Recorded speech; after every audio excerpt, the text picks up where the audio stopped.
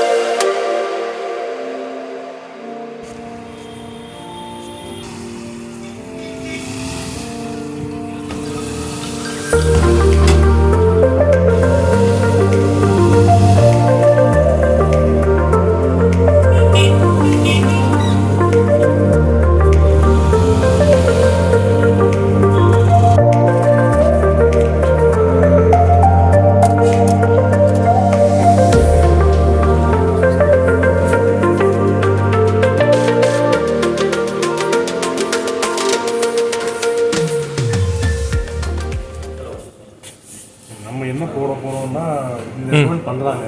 Okay. ஆனால் இது வந்து 5000 ரூபா வருது. நம்ம வண்டிக்கு 2.5 லிட்டர் தான். ஓகே. எது போடலான்னு ரெண்டு வண்டிக்கு நம்ம போகிற மாதிரி இருந்ததுன்னா நமக்கு அது பெனிஃபிட் தானே. ரெண்டு வண்டிக்கு ஒரே டைமில் சேஞ்ச் பண்ணுற மாதிரி இருந்ததுன்னா இன்னொரு 1 லிட்டர் மட்டும் அடிஷ்னலாக வாங்கிட்டோம்னா நமக்கு கொஞ்சம் பெனிஃபிட்டாக இருக்கும். ஆனால் இது இன்னும் காஸ்ட்லியாக போடணுமான்னு யோசிக்கிறேன். இதோட வந்து ஒரு கேர் கிட்டும் வந்து ஃப்ரீயாக கொடுக்குறாங்க. ஷாம்பு அந்த சுத்தம் வருது. ஓகே. இது வந்து பவருங்கிறது கொஞ்சம் ஹெவி டிரைவர்ஸுக்கு ஃபாஸ்ட்டாக போட காசுக்கு ரெக்கமெண்ட் பண்ணுறாங்க. ஃபியூவல் சேவ்லாம் வந்து கொஞ்சம் மைலேஜ் பெட்டராக வரும்னு சொல்கிறாங்க. இது என்னது ஹெலிக்ஸ் 8 அது என்னன்னு தெரியலையே. ஒரு இது அதெல்லாம் ரெக்கமெண்டே பண்ணலாம் நமக்கு. ஆமாம். இது வந்து பேசிக்கான சிந்தட்டிக் ஆயில் சொல்கிறாங்க. அந்த 10W40 அது சீப்பாகவும் இருக்குது. எவ்வளோ சொன்னாங்க பாருங்கள். எம்ஆர்பி 2000 தான். 2000 ரூபாய்க்கு 3 லிட்டர் வருது. பரவாயில்லையே. 3 லிட்டரா 3 லிட்டரா 3.5. அது 3.5, இது 3ன்னு போட்டுருக்கு. அது என்ன ரேட்னு பாருங்கள். 3.5 2345. தெரியுது. பேஸ் சிந்தட்டிக்கே போதும்னு நினைக்கிறேன். பேஸ் சிந்தட்டிக் ஆயிலே போதும்னு நினைக்கிறேன். என்ன சொல்கிறீங்க? போதும். சிந்தட்டிக்கே போதும் நமக்கு. ஃபஸ்ட்டு இதை ட்ரையல் பார்ப்போம். ஓகே. அதுக்கப்புறம் அடுத்த ஸ்டெப்புக்கு வேணால் நம்ம இன்னும் இன்ஜெக்டர்ஸ் மாற்றலை. அப்படின்னு இருக்கும்போது இது ஒன்றும் பிரச்சனை இல்லை. சரி, இப்போதைக்கு என்னென்ன இருக்குன்னா வைப்பர் ஃப்ளூயிட் இருக்குது, வைப்பர் இருக்குது, என்ஜின் ஆயில் இருக்குது, ஆயில் ஃபில்டர் இருக்குது, ஏர் ஃபில்டரும் இருக்குது. நம்ம வண்டிக்கு இல்லை. அது நம்ம வண்டிக்கு இல்லை. ஆமாம், மீதி வண்டிக்கெல்லாம் இருக்குது. மீதி வண்டிக்கெல்லாம் இருக்குது. ஆனால் நானோவுக்கு ஆயில் ஃபில்டர் இல்லை. சரி, ஏர் ஃபில்டர் இல்லை. Air filter. Air filter fuel filter ரெண்டுமே இல்லை. ஸோ இப்போ இதில் என்ன செலக்ட் பண்ணுறோம்? WD-40 தான் இப்போதைக்கு நம்ம பிளான் பண்ணுறோம். நீங்கள் என்ன சொல்கிறீங்க? எனக்கு தெரிஞ்சு அதுவே போதும். ஒன்று 10W40 ஃபியூல் சேவ் பாருங்கள் எவ்வளோ வருது. 5W30 fuel save. ஏற்கனவே நம்ம வண்டி மைலேஜ் நல்லா தான் இருக்கும். இருந்தாலும் இன்னும் 2 கிலோமீட்டர் சேர்த்து கிடச்சா 3800 போட்டிருக்கு. பரவாயில்ல, நம்ம பெட்டர் 10W40 போகும். அதே போட்டுக்கோ, அதே நல்லா தான் இருக்கும். சிந்தட்டிக் ஷெல் ஆயில்னாலே சும்மா நல்லா தான் சூப்பராக தான் இருக்கும். சரி, அப்போ நம்ம இப்போ என்ன பண்ணுறோம், என்னென்ன வேணுமோ எல்லாம் பர்ச்சேஸ் பண்ணிவிட்டு நம்ம அப்படியே அங்கே அந்த கழட்டி மாட்டுறாரு அங்கே போயிடுவோம். அவர் இன்னும் இப்போ ஆயில் கழிச்சது அவர் ரிமூவ் பண்ணதெல்லாம் நம்ம எடுக்கவே இல்லை. அதுவே நம்ம எடுக்கணும். அவர் பண்ணிட்டாரா? அதுவே தெரியல. ஆமாம், பண்ணியிருப்பார். நம்ம இருந்தாலும் இப்போ நம்ம வாங்கிட்டு போகலாம். Okay. 10W40 oil, coolant 2 litre, 26 inches wiper blade ஒன்று, வைப்பர் ஃப்ளூயிடு, சாப்பிட்றது மத்தியானம் லஞ்சு. ஓகே, பர்ச்சேசிங் முடிஞ்சது. ஆயில் ட்ரைனும் பண்ணியாச்சு. இனி ஆயில் ஃபில்டர் சேஞ்ச் பண்ணிவிட்டு ஆயிலை ஊற்ற வேண்டியது தான். எவ்வளோ? 146. இது என்னது? ஆயில் ஃபில்டரா? ஆயில் ஃபில்ட்ரு, இந்த ஏர் ஃபில்டர். இப்போ வந்து பார்த்தீங்கன்னா ஏர் ஃபில்டரோட பாக்ஸை வந்து ரிமூவ் பண்ணுறாங்க. ஏர் ஃபில்டர் வந்து சேஞ்ச் பண்ணுறதுக்காக கழட்டிகிட்ருக்காரு. நம்ம வந்து அந்த கேப்லேயே வந்து பார்த்திங்கன்னா ஆயில் ஃபில்டர் சேஞ்ச் பண்ணுறதையும் நான் உங்களுக்கு காட்டிடுறேன். கொஞ்சம் அவர் ஏர் ஃபில்டரோட பாக்ஸை வந்து கழட்டிட்டாரு. இப்போ வந்து ஆயில் ஃபில்டரை வந்து மாட்டுறாங்க. இதுதான் நேனோவில் ரொம்ப கஷ்டமான இடம். ஆயில் ஃபில்டரை கரெக்டாக ப்ராப்பராக கழட்டி ப்ராப்பராக மாட்டணும். இப்போ வந்து டஸ்ட் க்ளீனிங் முடிச்சுட்டு கையோட வந்துட்டு ஏர் ஃபில்டரை வந்து மாட்டிட வேண்டியது தான். இருடா, டீ சாப்பிட்டு போலாம்டா, முடிஞ்சதுடா. என்னடா மாப்பிள்ள, நாளைக்குள்ள வேலையை முடிக்கணும். வேலைக்கு போகணும் நம்ம. 2.25 பிரதர், 2.25 லிட்டர்.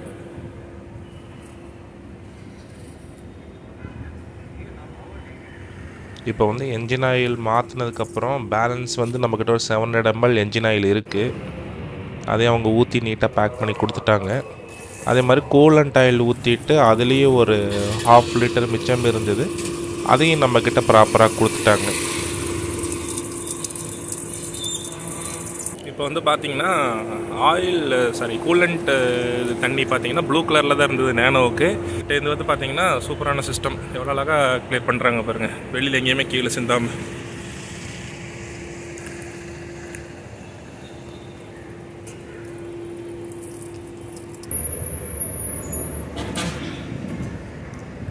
அக்கா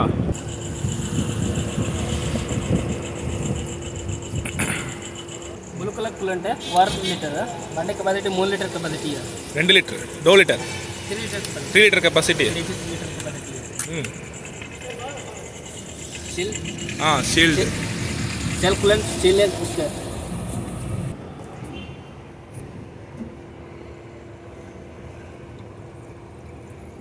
ब्लू कलर कूलेंट है.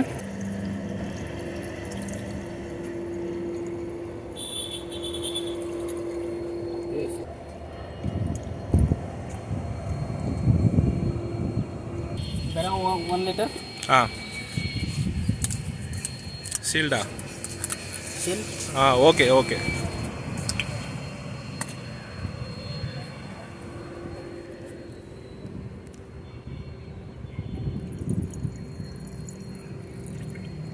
Slow slow slow. அது 2 லிட்டர் தான் பிடிக்கும்.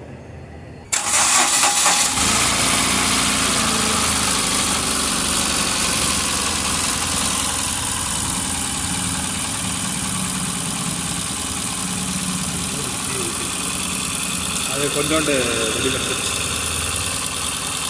எக்ஸ்லேட்டர் பண்ணணுமா?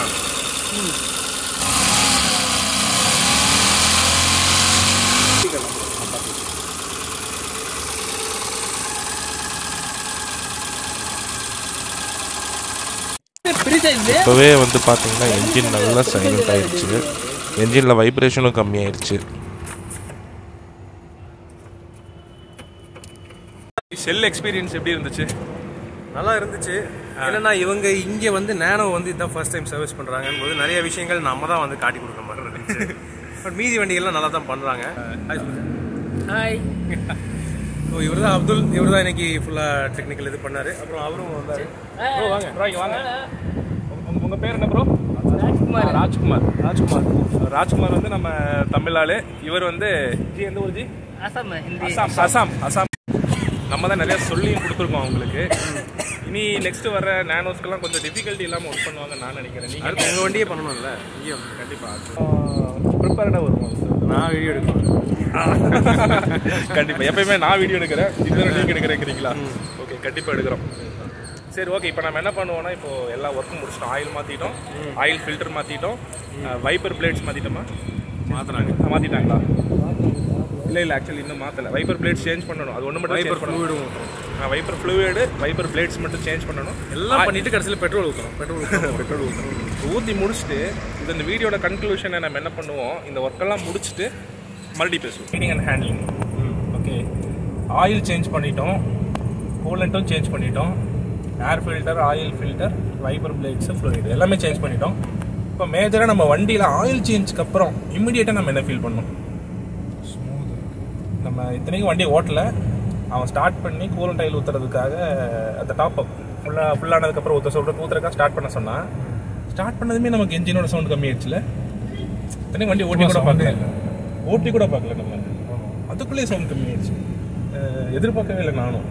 ஆமாம், ஆயில் பழைய ஆயில் வச்சு அதே வச்சு இத்தனை ஓட்டி புது ஆயில் போட்ட உடனே அதுவும் ஷெல் ஆயில் செமையாக இருக்குது. மினரல் ஆயில் இருந்துச்சுங்க நார்மலாக. இப்போ சிந்தட்டிக் 10W40 போயிட்டோம். இல்லை இந்த அளவுக்கு ஸ்மூத்து நம்ம பிக்கப்பே ஒயின்னு எடுக்குது. பரவாயில்ல, வேற லெவலு. எடுத்த உடனே அந்த வித்தியாசம் ரொம்ப கிளியராக தெரியுது. இல்லை இப்போது என்ஜின் ஆக்சுவலி தேர்ட் கியரில் நம்ம ஒரு 60 போகிறோம்னா உள்ள சவுண்டு பயங்கரமாக வரும். இன்றைக்கி கிளாஸ் க்ளோசஸில் இருக்கும், ஏசி ஆனில் இருக்கும், இருந்தாலுமே அந்த சவுண்டு அப்படின்னு சொல்லிட்டு உள்ளே வரும் இல்லையா? இப்போ அந்த சவுண்டே இல்லை. ஏதோ ஒரு ப்ரீமியம் கார் ஓட்டுற மாதிரி ஃபீல் கிடைக்குது. ரொம்ப சைலண்டாக ஆகிடுச்சு. ஒருவேளை அப்படியே ஏதோ சேஞ்ச் ஆன மாதிரி ஆயிடுச்சு. ஒருவேளை நம்ம இப்போ ஷோரூம்லேருந்து இறக்கியிருந்தா இந்த ஃபீல்டு இருந்திருக்குமா நமக்கு வண்டி? ஷோரூம்லேருந்து நமக்கு வண்டி கொடுத்தாங்கல்ல, அப்போ மேபி இந்த அவுட்புட் நமக்கு கிடச்சிருக்கோம் இல்லையா? பிக்கப் பாருங்க, அது வாட்டி கிடையாது. இப்போ என்ன ஸ்பீடில் போயிட்டுருக்கு? 70+ போயிட்டுருக்கோம். ஆனால் என்ஜின் சவுண்டே இல்லையே உள்ள. ஒன்றுமே கேட்கல. என்ஜின் சவுண்டு ஒன்றுமே கேட்கல மீன்ஸ் கேட்குது. எப்பயுமே எங்கள் வண்டிக்கு இந்த நேனோக்குன்னு ஒரு சவுண்டு இருக்கும், அந்த சவுண்டே உள்ளே வரலையே. ஸ்மூதாகிடுச்சு. இன்னொன்று என்னன்னா, டக்குன்னு பிக்கப் எடுத்துருது. வண்டி இன்ஸ்டன்ட்டாக எடுக்குது. அப்போ வண்டியோட ஒரிஜினல் பவர் வந்து நமக்கு தெரியுது. அப்போ இதனால நம்ம வண்டி கட்டுப்பாட்டில் கண்ட்ரோல் பண்ணி வச்சுருந்துருக்கோம் இல்லையா? இதனால் இந்த வண்டியை வந்து இப்படி வச்சதுக்கு கூடாது, ஆனால் இப்படி வச்சுட்டோம். அப்போ இன்னைக்கு நம்ம உண்மையிலே செல்லில் வந்து நம்ம ஃபியூல் போட்டது வந்து ஒரு நல்ல செல்லில் வந்து சர்வீஸ் பண்ணது உண்மையிலே ஒரு நல்ல விஷயம் இல்லையா? உண்மையாக நல்ல டிஃப்ரென்ஸ் தெரியுது. மேபி நான் டாட்டாவில் கொடுத்து சர்வீஸ் பண்ணியிருந்தா இந்த அளவுக்கு ரிசல்ட் வந்திருக்குமா இல்லையான்னு தெரியாது. எனக்கு இத்தனை வருஷமா இந்த டிஃப்ரென்ஸ் ஃபீல் ஆகலை. ஓகே. ஆனால் இந்த காஸ்ட்டுக்கு ஷெல்லில் இந்த அளவுக்கு நம்மளால் சர்வீஸ் பண்ண முடியும்னா இது 100% ஒர்த்து தான். 100% ஒர்த்து தான். சரி, இப்போ நம்ம என்ன பண்ணுவோம்? ரைடும் பண்ணிட்டோம், ஆயில் ஒர்க்ஸும் முடிச்சிட்டோம். இப்போ நம்ம அடுத்து வந்து என்ன பண்ணுவோம்னா, வண்டியை போய் ஒரு நல்ல லொக்கேஷனில் நிறுத்திட்டு என்ன செலவாச்சு அப்படிங்கிறத ஒரு கனெக்ட் பண்ணுவோமா? செல்லில் வந்து உண்மையிலே இவ்வளோ தூரம் வாய் பேசுகிறமே அது ஒர்த்தா இல்லையான்னு நம்ம தெரிஞ்சுக்கலாம். Okay. Hi friends, welcome to SelVlog. Second time சொல்கிறேன் இதே வீடியோவில். ஏன்னா இப்போ வந்து பார்த்திங்கன்னா நம்ம செல் எக்ஸ்பீரியன்ஸ் பண்ணி ஒரு 3 டேஸ்க்கு மேலே ஆகிடுச்சு. என்ன ரீசன் அப்படின்னு பார்த்தீங்கன்னா, 3 டேஸ் வண்டி எப்படி இருக்குது, உண்மையிலே என்ஜின் அந்த அளவுக்கு குவாலிட்டியாக இருக்கா, என்ஜின் ஸ்மூத்தாக இருக்கா, எல்லாமே செக் பண்ணலான்னு சொல்லிட்டு ஒரு 3 டேஸ் வண்டியை நல்லா ட்ரைவ் பண்ணி பார்த்தாச்சு. அவர் இப்போது விப்ரஜேஷும் நம்ம கூட தான் இருக்கார். விப்ரஜேஷும் அவர் காரும் நம்ம கூட தான். ஸோ அவரோட எக்ஸ்பீரியன்ஸ், என்னோட எக்ஸ்பீரியன்ஸ் எல்லாமே நம்ம பார்த்துருவோமா? விப்ரஜேஷ், இப்போ நம்ம லாஸ்ட்டில் வந்து பார்த்திங்கன்னா வீடியோ முடிக்கும்போது என்ன பேசியிருந்தோம் அப்படின்னா, இன்றைக்கி செல் எக்ஸ்பீரியன்ஸில் என்ன செலவாச்சு, என்ன எக்ஸ்பென்ஸ் ஆச்சு அப்படின்னு சொல்லிட்டு பேசலாம்னு சொல்லி தான் பிளான் பண்ணியிருந்தோம். ஓகே, ஃபர்ஸ்ட் நம்ம செல்லோட எக்ஸ்பீரியன்ஸ் எப்படி இருந்துச்சு அப்படின்னு சொல்லி பேசுவோம். ஃபஸ்ட்டு என்ன சொல்லலாம்? இல்லை, உள்ளே போனோம், பங்குக்குள்ளே போனோம். ஆமாம், உள்ளே போனோம். போன உடனே என்னென்னா, அவங்க இது வரைக்கும் நேனோ சர்வீஸ் பண்ணது இல்லை. உண்மையாக சொல்ல போனால் நேனோ வச்சுருக்கிறவங்க யாருமே எனக்கு தெரிஞ்சு மேக்ஸிமம் ஷெல்லு வந்து அந்த எக்ஸ்பீரியன்ஸ் வந்து பண்ணது இல்லை. ஷெல் ஃபியூவல் கூட போடுவாங்களான்னு டவுட்டு தான். ஸோ அப்படின்னு இருக்கும்போது நேனோ போய் சர்வீஸ் பண்ணணுன்னே அந்த இவர் வந்து பயந்துட்டார். எடுத்த உடனே ஃபஸ்ட்டு பயந்துட்டாங்க. நேனோ இது வந்து டிக்கி ஓப்பன் டைப் மாடல் இல்லை அப்படிங்கிற மாதிரி நினச்சிட்டு பண்ணுறது கஷ்டம் அப்படின்ற மாதிரி பேசிட்டு இருந்தார். அப்போ தான் வந்து சரி டிக்கி திறந்து காட்டினோடனே ஓகே டிக்கி இருக்குது ஓகே பண்ணிக்கலாம் அப்படிங்கிற மாதிரி சொன்னார். ஸோ அதுவே வந்து அவங்களுக்கு ஒரு பயமாக தான் இருந்துச்சு. அதுக்கு அடுத்தபடியாக என்னென்னா இந்த என்ஜினில் எது எது எங்கே இருக்குது அதை வந்து காட்டணும். அது ஆக்சுவலாக அவங்களுக்கு வந்து திறந்து காமிச்சிட்டோம். அந்த பெட்டுக்கு திறந்து காமிச்சோடனே ஓகே ஏர் ஃபில்டர் முன்னாடியே இருக்குது, என்ஜின் இங்கே இருக்குது, எங்கே ஃபில் பண்ணணும் ஆயில் அதெல்லாம் வந்து ஓகே. ஆனால் வந்து ஆயில் ஃபில்டர் எங்கே இருக்குது அதை காட்டி கொடுக்கறதுக்கு அது ஒரு அரை மணி நேரம் ஆயிடுச்சு. அதை கழட்டுறதுக்கு அது இன்னொரு ஒரு இஷ்யூ, அது எப்படி 1 hour மேலே ஆயிடுச்சு. அது ஏன்னா வந்து அது அப்படியே உள்ளே இருக்குது, என்ஜினுக்கு உள்ளே இருக்குது, அது ஒரு மாதிரி உள்ளே இருக்குது. ஸோ அதை வந்து எப்படி கழட்டுறதுன்னு அது ஒரு பெரிய ரிஸ்க் தான். அது ஏன் ரிஸ்க்கு அப்படின்னு கேட்டிங்கன்னா அந்த பெட் இருக்குது, பெட் எட்ஜுக்குள்ளே கையை இப்படி உள்ளே விட்டு அதை உள்ளே அப்படி பிடிச்சி ஹேண்ட் டைட்டு தான் வச்சுருப்பாங்க. கையிலேயே கட்டுற மாதிரி தான், கையிலேயே ஃபிட் பண்ணுற மாதிரி தான். அது டூல்ஸ் எல்லாம் அவசியம் இல்லை. அது அப்புறமேல் தான் தெரிஞ்சு அவங்க ஏதோ டூல்ஸ் எல்லாம் வச்சு பார்த்துட்டு டூல் உள்ளே போக முடியாது, அந்த கேப்புக்குள்ளே டூல் போகாது, கை உள்ளே போக மாட்டேங்குது அது இதுட்டு இருந்தாங்க. சீட் எல்லாம் கழட்டி அப்புறம் என்ஜின் ஷீல்டை கழட்டி என்னமோலாம் பண்ணாங்க. ஸோ ஆனால் இது எதுக்குமே அவசியம் இல்லை. கடைசியில் வந்து ஈஸியாக கையிலேயே கழட்டி முடிச்சிட்டோம். அது ரொம்ப சப்பையாக முடிஞ்சு போச்சு. செல்லுக்கு எக்ஸ்பீரியன்ஸ் பண்ண போய் செல்காரனுக்கே எக்ஸ்பீரியன்ஸ் கொடுத்துருக்கோம். செல்காரங்களுக்கே நம்ம வந்து எக்ஸ்பீரியன்ஸ் கொடுத்துட்டு வந்திருக்கோம். கண்டிப்பாக. ஸோ என்னென்னா மற்றபடி எல்லாமே நீட்டாக ப்ராசீஜர் பண்ணி நீட்டாக எல்லாம் பண்ணுறாங்க. டெக்னீஷியன்ஸ் வந்து ப்ராப்பராக க்ளவுஸ் போட்டு எல்லாம் நீட்டாக அதெல்லாம் ஹேண்டில் பண்ணுறாங்க. ஹெல்மெட் போட்டு தான் ஆகணும். ரேம்ப் நல்லா நீட்டாக வச்சுருக்காங்க. ஃபெசிலிட்டிஸ் எல்லாமே இருக்குது. நீங்கள் ஷெல் பங்குக்குள்ளே போனீங்கனாலே உங்களுக்கு வந்து ஃபுட் ஐட்டம்ஸ்லேருந்து என்ஜின் ஆயிலேருந்து வைப்பர் வரைக்கும் எல்லாமே வச்சுருக்காங்க. ஸோ அதை பொறுத்தவரை நோ இஷ்யூஸ். என்ன ஆயில் வேணும்னு நாங்கள் செலக்ட் பண்ணோம். ஸோ நீங்களே பார்த்துருப்பீங்க. பண்ணிவிட்டு செலக்ட் பண்ண ஆயிலுக்கும் செலக்ட் பண்ண கூலண்ட் எல்லாத்துக்குமே வந்து நம்ம நீட்டாக பார்த்துட்டு பில் போட்டோம். டிஸ்கவுண்ட் அந்த ஆப் வச்சுருக்கிறவங்களுக்கு வந்து கொஞ்சம் டிஸ்கவுண்ட் கிடைக்கும். ஸோ அந்த டிஸ்கவுண்ட்டையும் அப்ளை பண்ணிவிட்டு அவ்வளோதான். ஆனால் டிஸ்கவுண்ட் கிரெடிட்ஸ் வந்து இவர் தூக்கிட்டார். ஏன்னா என்கிட்ட இப்போ ஆப் இல்லை, இவர் ஆப்லேயே போட்டதுனால இவருக்கு இப்போ பாயிண்ட்ஸ் ஆட் ஆகிடுச்சு. ஃபியூல் ஃபில் பண்ணும்போது உங்களுக்கு பண்ணிட்டோம்ல, அது பண்ணிட்டோம். ஸோ என்ன இந்த 3 நாளில் ஓட்டி என்ன வித்தியாசம்னு பார்த்தீங்கன்னா கம்ப்ளீட்லி வண்டியோடைய அந்த கேரக்டரிஸ்டிக்ஸே மாறி இருக்குது. முன்ன என்ஜின் நாய்ஸ் வந்து பார்த்தீங்கன்னா 40-50 போகும்போது ஒரு மாதிரி நார்மலாக 2 சிலிண்டர் நாய்ஸ் என்ன வரும் அந்த நாய்ஸ் இருந்தது. ஆனால் இப்போது அந்த நாய்ஸ் சுத்தமாக இல்லை. அப்படியே ஒரு டெசிபிள் அப்படியே கம்மியாயிருச்சு. 1.5 டெசிபிள் 2 டெசிபிள் கம்மியாயிருச்சு என்ஜின்லேருந்து வர நாய்ஸ். உள்ள சவுண்டு பெருசாக தெரியறதில்ல, உள்ளே ஒன்றும் தெரியறதில்ல. 70-80 போனாலுமே தெரியறதில்ல. க்ரீம் மாதிரி இருக்குது. இப்போ என்ஜின் ஓட்டுறது க்ரீம் மாதிரி இருக்குது. 0லேருந்து இப்போ சிக்னல்லேருந்து பிக்கப் எடுக்கிறோன்னா இன்னும் நல்லா ஃபாஸ்ட்டாகவே இருக்குது. பிக்கப் நல்லா இன்ஸ்டண்ட்டாக சூப்பராகவே இருக்குது. ஏசி போட்டாலுமே இப்போ அந்த லேகுங்கிறது இல்லை, பவர் டவுன் ஆகிறது இல்லை, நல்லா ஸ்மூத்தாக எடுத்துகிட்டு போகுது. மெயினாக ஒரு ரிஃபைண்டான டிரைவிங் எக்ஸ்பீரியன்ஸ் இப்போ கிடைக்குது. அதுதான் நான் வந்து உணர்ந்தது. இது வரைக்கும் இத்தனை வருஷமாக இந்த வண்டியை நார்மலாக சர்வீஸ் எல்லாம் டாட்டாவில் விட்டுட்ருக்கேன். ஆனால் வந்து அது எல்லாத்தையும் தாண்டி இப்போ அடிஷ்னலாக கொஞ்சம் ஸ்மூத்னஸ் இப்போ தான் நான் ஃபீல் பண்ணுறேன் இந்த ஷெல் சர்வீஸ்க்கு அப்புறம். ஸோ இது வந்து ஒரு கண்டிப்பாக நீங்கள் ட்ரை பண்ணி பாருங்கள். ரொம்ப மஸ்ட்டு. இதெல்லாம் ட்ரை பண்ணுறது ரொம்ப மஸ்ட்டு. சரி, மஸ்ட்டுன்னு சொல்லிட்டோம். ஆனால் அதுக்கான வேல்யூபிளான பாயிண்ட்டே சொல்லணும்ல. ஆமாம். எவ்வளோ செலவு பண்ணணும்? வேல்யூ அப்படின்னு பார்த்தோன்னா நார்மலாக நம்ம மீதி டாட்டா சர்வீஸ்லேயே எல்லாம் விட்டோம்னா எப்படியும் அவங்க வந்து லேபரோடு சேர்த்து அடிஷ்னலாக நம்ம சொன்னது மட்டும் பண்ணுவாங்களா, அதுக்கு மேலேயே என்னமோலாம் பண்ணுவாங்க. அதை மாற்றணும் இதை மாற்றணும் இதை சொல்லுவாங்க. ஸோ அப்படி பண்ணோன்னா எப்படியும் 5000 ரூபா மினிமம் வந்துடும். ஸோ ஆனால் இவங்க பண்ணது பார்த்தீங்கன்னா 3800 ரூபாய்க்குள்ளேயே முடிஞ்சிருச்சு நமக்கு. Oil service, parts, like oil filter, air filter, அப்புறம் வந்து oil engine oil, coolant oil, wiper blade, இதெல்லாம் சேர்த்தே வந்து 3800 ரூபாய்க்குள்ளே நமக்கு முடிஞ்சிருச்சு. அதையும் தாண்டி நம்ம அடிஷ்னலாக 1200 ரூபாய்க்கு பெட்ரோலும் போட்டோம். அதுவும் விபவர் பெட்ரோல். கண்டிப்பாக. ஸோ சூப்பர் வேல்யூ தான் நான் சொல்லுவேன். இது நார்மலாக சர்வீஸில் விட்டுட்டா உங்களுக்கு பெட்ரோல்லாம் போட்டு தர மாட்டாங்க. ஸோ இந்த இப்போவுமே 5000 ரூபா ஆல்மோஸ்ட் செலவு ஆயிருக்கு. ஆனால் அந்த 5000 ரூபாய்க்கு அடிஷ்னலாக 10 லிட்டர் பெட்ரோலும் வந்து போட்டிருக்கோம். ஸோ இது வந்து ஒரு பெட்டரான ஒரு எக்ஸ்பீரியன்ஸ், பெட்டர் ஓவரால் ஒரு கம்ப்ளீட்டான பெட்டர் ஒரு அடிஷ்னல் கொஞ்சம் உங்கள் வண்டிக்கு தேவையான ஒரு ட்ரீட்மெண்ட் அப்படின்னு கூட சொல்லலாம். கண்டிப்பாக. சரி, இப்போ நீங்கள் ட்ரைவ் பண்ணிட்டீங்க. ஆமாம், அதை நீங்கள் ஓட்டுங்க. அதான் நானும் ஒரு தடவை ட்ரைவ் பண்ணி நான் ஓட்டுறது நான் எப்பவும் ஓட்டிட்டு தான் இருக்கேன். நீங்கள் தான் ஓட்டணும். இப்போ நீங்கள் 3 days நீங்கள் ஓட்டியிருக்கீங்க, நான் இன்றைக்கி ஓட்டி பார்க்குறேன் எப்படி இருக்குன்னு நானும் என்னோட ஒப்பீனியன் சொல்கிறேன். ஏன்னா இது நீங்கள் இப்போ நான் இந்த உங்கள் வண்டி ஓட்டிட்டேன் அப்படின்னா அடுத்து நான் என்னோட நேனாவுக்கு கண்டிப்பாக ஷெல்லுக்கு தான் போவேன். கண்டிப்பாக பண்ணணும், கண்டிப்பாக போய் ஆகணும் அந்த மாதிரி. சரி, ஓகே. இப்போ நம்ம டிரைவ் ரிவ்யூ பார்ப்போம். இப்போ வந்து பார்த்தீங்கன்னா நமக்கு பவர் டெலிவரி தான் ரொம்ப ரொம்ப ரொம்ப நான் பெட்டராக ஃபீல் பண்ணுறேன். நீங்கள் எப்படி ஃபீல் பண்ணீங்க? உங்களுக்கு டிரைவ் எடுத்த உடனே எனக்கு வந்து மெயின் டிஃப்ரென்ஸ் அதுதான் தெரிஞ்சு எனக்கு. ஒன்று என்ஜின் ஸ்டார்ட் பண்ண உடனே நாய்ஸ் கம்மியாயிருச்சு, அது தெரியும். இன்னொன்று பிக்கப், டக்குன்னு இப்போ ஏதோ ஒன்று ஓவர்டேக் பண்ணுறோம், அப்படின்னா அது அப்படியே அடுத்த லெவலுக்கு எங்கேயோ ரொம்ப எதிர்பார்த்ததை விட இத்தனை வருஷமா நம்ம ஒரு செட்டிங்கில் ஓட்டு சரி இந்த வண்டி இந்த ஆர்பிஎம்ல தான் இவ்வளோ ஸ்பீட் எடுக்கும் அப்படின்னு ஒரு இத்தனை வருஷமா அந்த ஒரு செட்டிங்கில் தான் ஓட்டிகிட்டு இருக்கேன் நான் இந்த இத்தனை மாசமா. இப்போ திடீர்னு அந்த சீக்கிரமாகவே ஸ்பீட் எடுக்கும்போது என்னடா அப்படிங்கிற மாதிரி தான் இருக்கு எனக்கு. இல்லை இப்போ நார்மலாக நம்ம ஹைவேஸில் போகும்போது ஆமாம் 3rd கியருக்கு வந்து தான் ஓவர்டேக் பண்ண முடியும் அப்படிங்கிற சுச்சுவேஷன் இனிமேல் தேவையில்லை. ஆமாம் 4thலேயே நம்ம அப்படியே போயிட்டே இருக்கு. இல்லை அதான் நீட்டாக சூப்பராக போயிட்டே தான் இருக்குது. அதெல்லாம் ஒன்றும் ப்ராப்ளமே இல்லை. அப்போ நம்ம ஒரு லாங்கு போகும்போது நமக்கு அந்த கஷ்டமே தெரியாது, ஒன்றுமே தெரியாது. ஸ்ட்ரெஸ் இருக்காது, என்ஜின் நாய்ஸ் இருக்காது, அதுவே ஸ்மூத்தாக ஓடிட்டு இருக்கும்.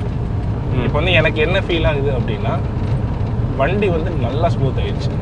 வண்டி 3rd கியர்லேயே வந்து இப்போ நான் 15 கீழே ஒரு 5 கிலோமீட்டர் வச்சுருக்கேன். 15லேருந்து என்னால் ஒரு 60 வரைக்கும் சிட்டிக்குள்ளே வந்து தைரியமாக ஓட்ட முடியும். ரன்னிங்லேயே வண்டி இருக்குது. ஒரு ஸ்பீட் பிரேக்கர் ஏறி இறங்கினா 3rd கியரில் கூட ஏறி இறங்கலாம். அந்த அளவுக்கு எனக்கு இப்போது அல்டிமேட்டாக எனக்கு தெரியுது வண்டி வந்து சூப்பராக இருக்குது. அப்போ இத்தனை நாள் நம்ம ஏன் இதை எக்ஸ்பீரியன்ஸ் பண்ணாமல் விட்டோம்? ஏன்னா கிட்டத்தட்ட நான் ஜான்வரிலேருந்து உங்ககிட்ட சொல்லிட்டு இருக்கேன், ஞாபகம் இருக்கா? விப்ராஜேஷ் ப்ரோ நம்ம ஷெல் போகணும். ஆமாம். ஏன்னா இந்த ஷெல் ஐடியாவே எப்படி வந்துச்சுன்னா ஃபர்ஸ்ட் 2 வீலருக்கு நான் போய் சேஞ்ச் பண்ணேன். நம்ம எப்பயுமே நார்மலாக பெட்ரோல் பங்க்கில் தான் போய் சேஞ்ச் பண்ணுவோம் ஆயிலு. நான் சரி இந்தியன் ஆயிலுக்கு பதிலாக ஏன் ஷெல்லில் ட்ரை பண்ணி பார்க்கணும்னு சொல்லிட்டு 500க்கு சேஞ்ச் பண்ணேன். 800 ml 900 ml 500 ரூபாய் சார்ஜ் பண்ணாங்க. ஆனால் அப்போவே எனக்கு டிராஸ்டிக்காக அது பயங்கர டிஃப்ரெண்டாக இருந்தது. ஏன்னா என் வண்டி நான் ஐடில் நிறுத்தினேன்னு வச்சுக்கோங்களேன், என்னோட ஸ்கூட்டரை ஜூபிட்டரை ஒன்றும் இல்லை. இப்போ நீங்கள் பாருங்கள், இப்போ 15 ஸ்பீடில் தான் ஓடிட்டு இருக்கீங்க 2nd கியரில். ஆமாம் சத்தமாக நாய்ஸ் இல்லை, இன்ஜின் சவுண்டே இல்லை. சவுண்டே இல்லை. ஐடில் நின்னா கூட நமக்கு ஃபர்ஸ்ட் சவுண்டு கேட்கும். இப்போ அது வந்து ஒரு 10 கிலோமீட்டர் ஸ்பீடில் போயிட்டு இருக்கு வண்டி, 2nd கியரில் போயிட்டு இருக்கு, என்ஜின் சவுண்ட் இல்லை. மூவிங்லேயே தான் இருக்கும், சுத்தமாக சவுண்ட் இல்லை. வெளியே கல் சவுண்டு தான் வருது. ஆமாம். இப்போ பாருங்க இந்த இடம், இப்போ நார்மல் ரோடுக்கு வந்துட்டோம். இப்போ இந்த உள்ள இருக்கிற இதோட சவுண்டு தான் கேட்குது, என்ஜினோட சவுண்ட் ரொம்ப கம்மி. அப்போ அது எவ்வளோ ஒரு இம்ப்ரூவ்மெண்ட், அது எவ்வளோ பெரிய இம்ப்ரூவ்மெண்ட் அது. இப்போ நம்ம அப்போ ரெகுலராக நம்ம இந்த சர்வீஸ் பண்ணும்போது என்ஜினோட லைஃப் கம்பல்சரி என்னை பொறுத்த கண்டிப்பாக நம்ம வண்டிக்குன்னு சர்வீஸ் பார்க்கும்போது கம்பெனிக்கும் வெளியில் ஷெல்லுக்கும் பண்ணும்போது ஒரு 1000-1200 rupees டிஃப்ரெண்ட் வருது இல்லையா? அதுவே இப்போ ஒரு ஸ்கோடா, ஃபோக்ஸ்வேகனு இல்லை ஒரு பெரிய கார்லேயே வந்து பார்த்தீங்கன்னா ஒரு டீசலில் ஒரு 2000 cc மேலே இருக்கிற வெஹிக்கிள்ஸ்லாம் நம்ம பண்ணும்போது ஹியூஜ் டிஃப்ரென்ஸ் வரும். கண்டிப்பாக ஃபோக்ஸ்வேகனே ஹியூஜ் டிஃப்ரென்ஸ் வருமாங்கிறது எக்ஸாக்டாக தெரியல. லேபர் அதிகம் வாங்குற இடத்துல லேபரை மிச்சம் பண்ணலாம்.